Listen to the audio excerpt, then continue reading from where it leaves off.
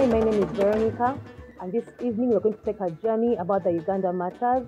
We're going to know who they were, what they did, what happened before they were killed. And with me I have Ben Tenywa, in charge of the Uganda Martyrs Pilgrims office at the Uganda Martyrs Catholic Shrine, Namugongo. As a background, who were these martyrs and what did they do? The Uganda Martyrs were all workers, were servants, working for the King of Uganda. Uganda is the whole of central Uganda. So each family used to select a very hard-working boy, well-disciplined, to go and work for a king, free of charge. It was a sign of showing loyalty to the king, and it was very prestigious to work for a king, even just the king to know you by name. So the majority of the workers, the martyrs, were from Uganda Kingdom. Some came from Eastern region, Eastern Uganda. Some came from Western Uganda. So they all work. They were all page workers working for the Kabaka of Uganda. So how many were they? The Uganda Martyrs were 45. There were 22 Catholics, 23 Protestants, so in total 45. But we also had the Muslim martyrs, between 70 and 100. So the Christian martyrs were 45, the Muslim martyrs were between 70 and 100, and then we had also traditional martyrs. So tell me, what happened before they were killed? The martyrs of Uganda, before they were killed, the king accused them of many, they were accused of many cases. In the first place, these people were servants. They were pages working for the king of Uganda. But on Sunday, they were not working. They were going for prayers. And the king thought they were becoming disobedient. Disobeying a king who was almost God here was a capital offense. It was enough to make you die. So that was, they were accused of being disobedience. That was offense number one. They also accused of being rebels. Because you see, the way they were praying, let your kingdom come. When they are saying, our Lord is prayer, the king thought, which kingdom is that? I'm the king. How can they say their king is in heaven? Regarded them as rebels. And the treason was punishable by death. Also, the Arabs were the first foreigners here.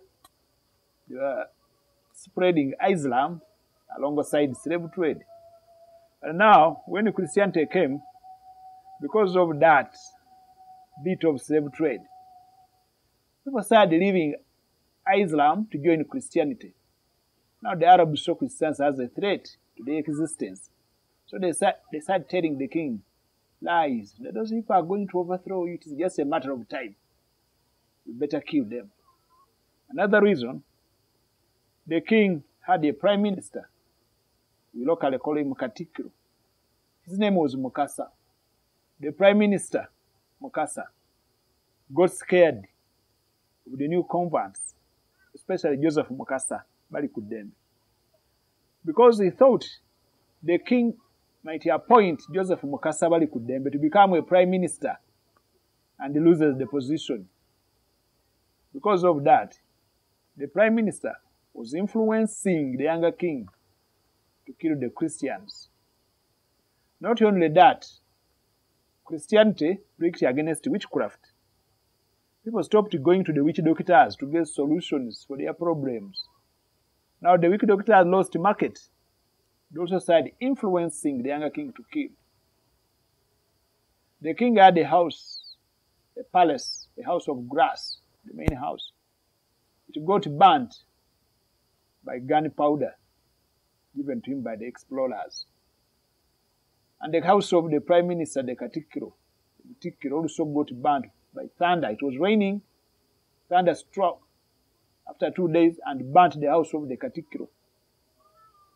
So the king became scared. What's the problem? He went to consult the fortune tellers. Why is my palace burnt? Why the Katikiro's palace burnt? They told him the problem is with Christians.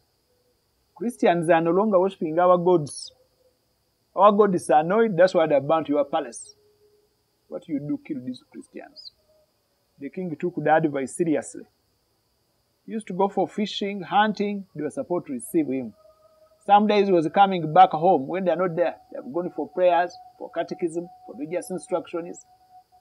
Now he thought they have shifted their loyalty, their new faith. Yet they were supposed to be loyal to the king all the time. He accused them of being disloyal. Now the king, in summary, was influenced by the Arabs, by the witch doctors, by the prime minister. So when he came and he consulted his chiefs, what should we do? These people said their king is in heaven. They call me their brother. My palace is burnt. I've been told they are the trouble causers. And they are no longer loyal to me. What should we do? The chief said, we gave you those boys when they were good. They have been spoiled by the missionaries. If you want to kill, kill. We shall give you loyal boys. Now after getting the approval of his chiefs to kill the Christians, the following day the king went to hunt hippos, Lake Victoria, at Munyonyo. He hunted all day, he got nothing. Never got any hippo. So he came back in the evening, very annoyed. Late in the evening, he came back to his palace at Munyonyo. When he came back, he found a witch doctor waiting for him. He used to give him meat, so this time the king came back with nothing. And these people were not there to receive him. Because whenever the king used to go for fishing, hunting, these pages were supposed to receive him. Some days, now on that fateful day, after having a fruitless hunting of hippos, he came back in the evening. They were not there to be seen. They had gone for prayers. And he found a witch doctor waiting for him to give him meat. Because he used to give him meat whenever he used to go for hunting. So this time the king came back with nothing. He told him, I have got nothing to give you. I have hunted all day, I have got nothing. Even my gun fell in the lake. The doctor said, how? A hollow king like you, to hunt the whole day, and you get nothing? The Christians. The Christians are the trouble causers. Now the god of the lake, God Mukasa, is annoyed. He has hidden the hippos under the lake. That's why I've got nothing. Why don't you kill these people?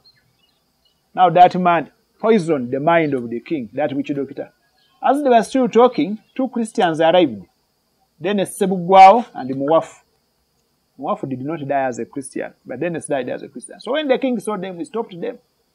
Where are you coming from? From the church. Doing what? We have been attending religious instruction. Why don't I give you here what you eat from those white men? Now Buganda is no longer mine. Buganda is for those white men. The meat I give you is not enough. The snakes you eat from those white men are better than the food I give you. The king became so furious. He just got one of the spears. He had the hand speared. Then a Sebugwao in the ribs. The spear got broken. He gave him to the killers, finished him. Entered into the inner circle of his palace. He slapped those who got on the way. Then he said, all of you, come. Christians, go over the fence. Those who are not Christians, come near me. The Christians came forward and told the king, we are Christians. If you want to kill us, kill us. We are not living Christianity. So there and then three were killed. Dennis was already speared. Andrew Kagwa, Dennis Sebugwao, and Posiano Ngondo. They just cut off their hands and left them there for the vultures to eat. The rest were tied properly and told them, take them to Namugongo and burn them alive. So they tied, they walked, they reached in Owino Market, Nachivo place. They stopped. They asked the prisoners, who wants to be killed here? Where we killed Joseph Mukasa Bali Kudembe. You remember, Joseph Mukasa Bali Kudembe was the first Catholic martyr to be killed on 15th of November, 1885. And now where they killed him, there is a market called St. Joseph Mukasa Bali Kudembe Market. So when they reached there, they stopped. And now they asked the prisoners, who wants to be killed here? Bazekoketa said, here I am. They speared him. When you go there, you'll see a very big cross of Bali Kudembe and another big cross of Bazekoketa. Bali Kudembe is a patron for politicians and the chiefs. Bazekoketa is a patron for bankers, treasurers, and those in charge of finances. They continued the route where there is a place called Old Kampala. Matthias Mulumba refused to walk. Mulumba said, I'm not going anywhere. Where are you taking me? At Namugongo, you are going to kill me. Why don't you kill me here? I'm not going anywhere. Kill me here. They thought Mulumba was stubborn to refuse to come here. They cut off his lips. They cut off his hands. They cut off his legs. They skinned him. Dogs ate him. He was the one who suffered the most, a very brutal and lingering death. Where they killed Matthias Mulumba, there is a church called St. Matia Mulumba, Old Kampala. That's where they killed Matia Mulumba. They proceeded the route where there is a place called Kamuli, Lubao. Gonza collapsed. You know, when they were coming, they tied them with chains. So Gonza came on limping, wasting their time. They speared him and left him there for the wild animals to eat. Then the rest reached here at Namugongo, because this was their destination and it was an execution ground. When they reached at Namugongo, they were put in prison. They started collecting firewood. Namugongo was an execution site in the kingdom of Uganda. Namugongo was a killing site. This is where they were killing criminals, grave offenders, who were committing serious offenses in Uganda. And there were three categories of people who were killed here at Namugongo: the princesses, the chiefs, and all those criminals who feared to join the king when he was attacking other kingdoms. All those sentenced to death by the king, they were killed at Namugongo. So even the Uganda Martyrs, they are in these 30 categories of commoners who refused to leave Christianity when the king told them to leave Christianity, and they said we cannot leave. So the king regarded them as very bad people who were supposed to be burnt alive at Namugongo. So when they reached at Namugongo, they were made to collect firewood, and the fire got ready. Some were in prison, some were collecting firewood together with the executioners. So the fire got ready on the 2nd of June. And on that 2nd of June, when the fire got ready, the whole night they were drumming drums of death. The wombs of their mothers are going to suffer. We are going to burn them like grass. The wombs of their mothers are going to suffer. They were drumming, they were dancing, they were taking local blue, tonto, the whole night. Then, as they were doing that, one of the executioners, one of the martyrs, called Mbaga to Zinde, was the nephew of the chief executioner, Mukajanga. Mukajanga was the chief executioner. So Mukajanga told his nephew, Mbaga to Zinde, you boy escape. I will hide you. Why do you want to die for nothing? Have you ever seen God? Have you ever seen Jesus? You are going to die for nothing. The boy said, leave me alone. I have to die. I'm going in heaven. I will not escape. He convinced him to escape. He refused. They took him where the mother was staying, 6 kilometers away from here in a village called Buwat. The mother was staying there together with the relatives. They convinced Mbaga to escape. Mbaga said, I'm not going to escape. I have to die. I'm going in heaven. See, these people had strong faith. You can imagine your mother crying, hiding you, your relatives, your sisters, all. And you said, no, I'm not going to hide. I have to die. I'm going in heaven. So when he refused to escape, he was brought back on the 3rd of June, early in the morning.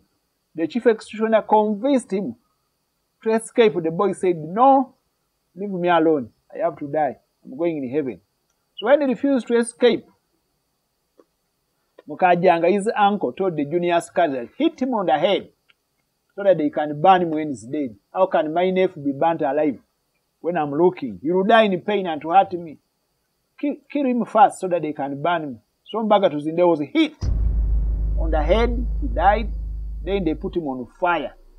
With the majority were still alive. On the 3rd of June, 1886, 136 years ago. And Mbaga to Zinde is the patron for seminarians, novices, those in vocations, the patron. Gonza is a patron for prisoners and those who are afflicted. And that one was killed at Odi Kampala, Matia Mulumba. is a patron for married people. And those three were killed at Munyonyo. Then Sebugwawo is a patron for choirs, singers, and musicians. And then Posiano Ngondo, a patron for soldiers, policemen, and militia. And Andrew Kagwa is a patron for catechists and teachers. So, to take you back, now, when Mbaga Tuzinde refused to escape, and his uncle Mukajanga, the chief executioner, said, hit him on the head. He was hit on the head, but not exactly here where we are. He was taken a kilometer away from here, where the Protestants constructed their shrine. But here where we are on that very day, it was around midday, on the 3rd of June. It was around midday, on Thursday, on the 3rd of June, 1886. A man known as Senkole tied Charles Rwanga, the leader of the Uganda Martyrs, on a tree called the Agirikiti, the local tree called the Agirikiti, and burnt him where exactly the altar is, where the basilica is. That's where exactly Charles Rwanga was burnt by Senkole on the 3rd of June. He told him, you are burning me, but it is as if you are pouring water over my body. You have not even tied me properly. Leave me. I tie myself so that you can burn me. Go and tell the king, he has killed me for nothing. Let him repent. If he does not repent, I'll be his accuser before God. So where the altar is the exact place where Charles Rwanga was martyred, where the shrine is.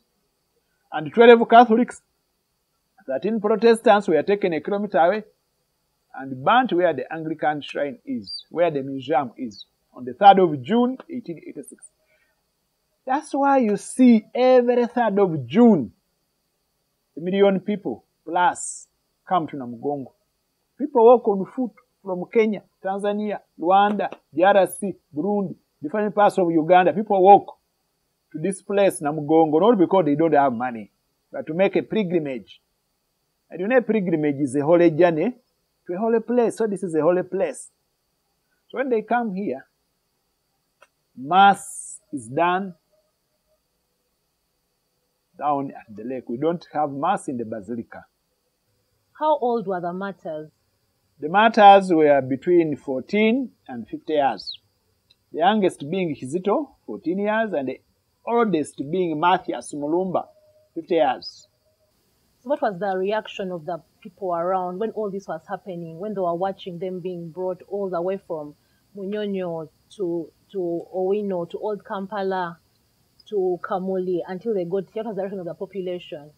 You see, at that time, if you were sentenced to death by the king, nobody could come near you, because you were regarded as a very bad person. Now, in the case of the Uganda Martyrs, there was no reaction. Their relatives could not react. They were not even buried. Because at that time, if you were seen burying them, you were killed. They were regarded, just like now, if they get you, that you were a rebel, your relatives will not see you. They will keep quiet. Much as they will grieve, but they will not, the reaction will be silent. So the Uganda Martyrs, since they were sentenced to death by the king, people feared even to react. Because at that time, they were regarded as very bad people who disobeyed the king. So nobody could do. And the king does nothing wrong. King is ever right. So when you cannot criticize a king that he has done bad to kill these Christians. So the reaction was silent. As Christians, what do we learn from the death of these martyrs? What we learn from the death of the Uganda Martyrs is to have stronger faith in God, to emulate them, to attain sainthood as they are. So these were people like us. They were black like us. They were living here in the same environment we are. They were young, they were married, they were youth. So they teach us that we can also put our faith in action and become saints. In that way we shall be strengthening our faith. We learn a lot from them. Good morals, obedience. Because these martyrs were obedient. They were hardworking. We learned all those good virtues from them they had. When were these martyrs canonized? The Uganda Martyrs, first and foremost, they became venerables in 1912 during the reign of Pope Leo the Third. Then they were beatified in 1920 during the reign of Pope Benedict the 15th, after performing some miracles. Again, they were canonized on the 18th of October 1964 in the Vatican by Pope Paul the 6th. But before he canonized them, they also performed some miracles. They cured the nuns, the sisters who were going to suffer, who were going to die, who were suffering of bubonic plague. There was a bubonic plague in the local language, we call it Kawumpuli. It was here in the central, in Uganda, and it killed so many people, there was no cure. One of the sisters at Lubaga lost a brother. She went for burial. But when she was there, she contracted the bubonic plague. When she came back at Lubaga, she died in the convent. Only 2 sisters buried her. Even those sisters who buried her, they also contracted the disease. So, the bishop at that time called Bishop Mitchell, who was at Lubaga, together with the parish priest called the Kabana, who later became a bishop, announced a novena. A novena is a prayer, an intention for 90 days with a particular intention. So they were praying that Uganda Martyrs, if you are in heaven, save us and cure our sisters. Putting the relics, putting the bones, the remains of the Uganda Martyrs on the bed of the sisters. So the novena went for 3 days. The sisters got healed miraculously. That's the miracle the church based on to proclaim the Uganda Martyrs saints. On the 18th of October 1964 in the Vatican, St. Peter's Basilica. And that's the first time African drums were beaten in the Vatican, in the church. This is also the time when women were allowed to sing in the choir, and they were sisters.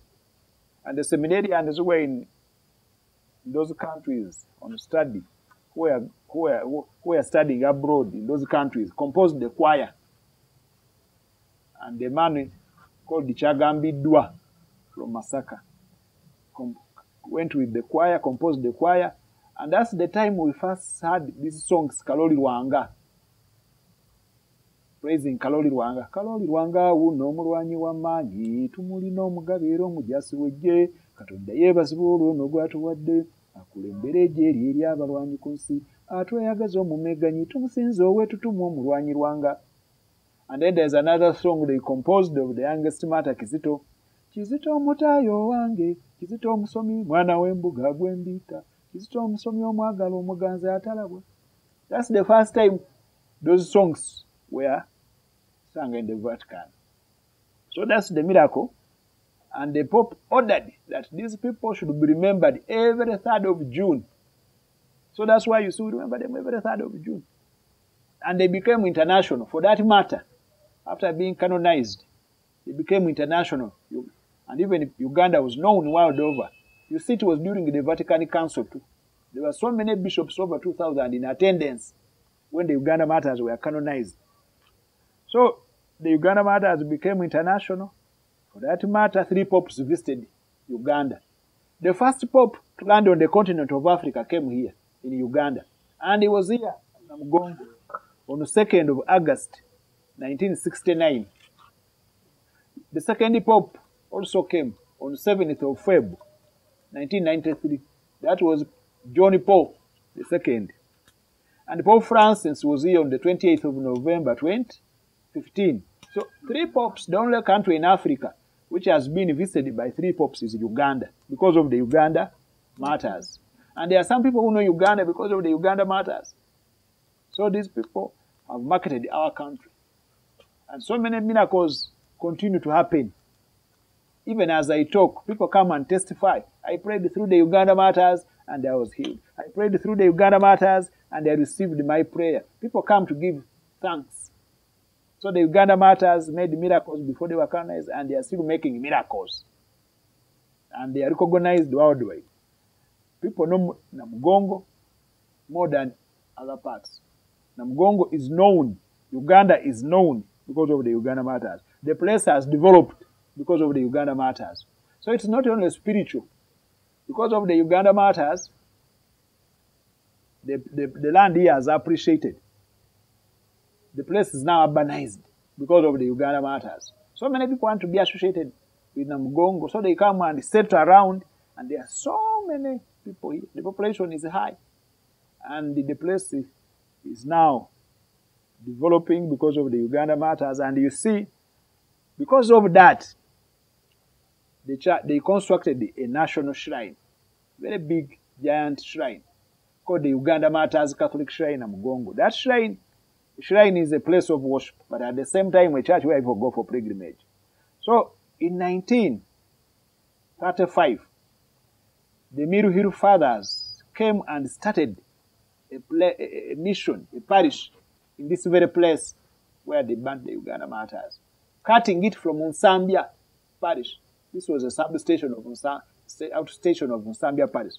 So in 1935, the Miru Hiru Fathers came and started constructing here a parish. They put a smaller church, which was demolished in 1967. Cardinal Sobuga was the author of the project which started the shrine, which is there. He started it in 1967 and was completed in 1975. It stands on 22 pillars representing the 22 Catholic martyrs, and it is circular, depicting African traditional huts. Accommodation is 1,000. We have masses there every day, 3 masses, every Sunday 5 masses. The day of the martyrs, the whole compound becomes a church. And we have, in the compound, we have water. Christians believe it is holy water. Where all the mass is conducted on big occasions like Martyrs, there is a smaller lake.